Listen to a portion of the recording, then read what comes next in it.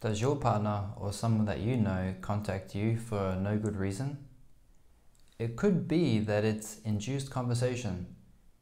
So, healthy conversation is when a person wants to either A, convey a message, or B, find out information.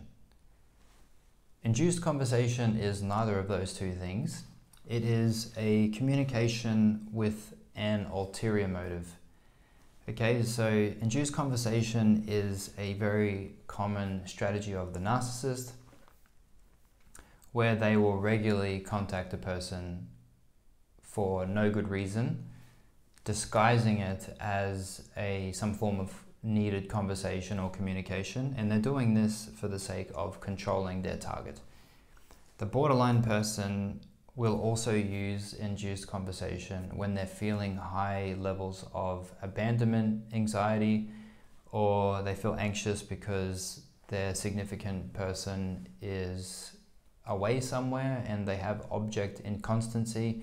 So they will tend to come up with a reason to contact you in order to resolve that anxiety.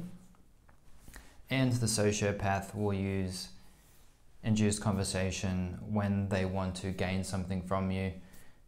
They will create a reason to contact you, okay? So induced conversation is an abusive behavior because it is using a false conversation in order to keep you engaged in some form of communication.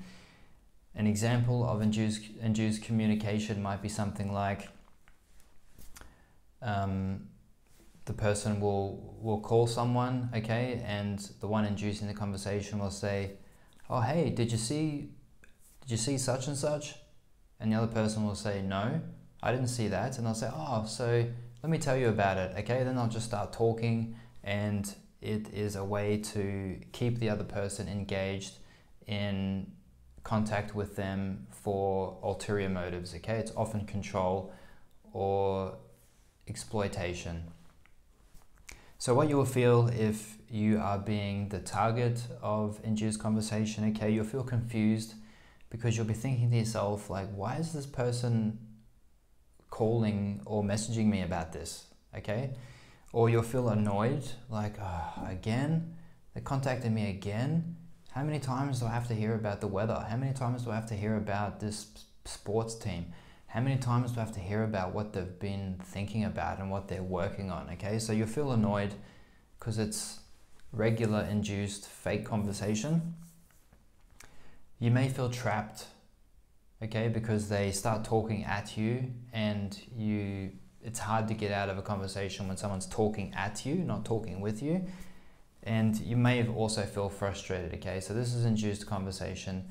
It is a popular tactic of abusive personality types.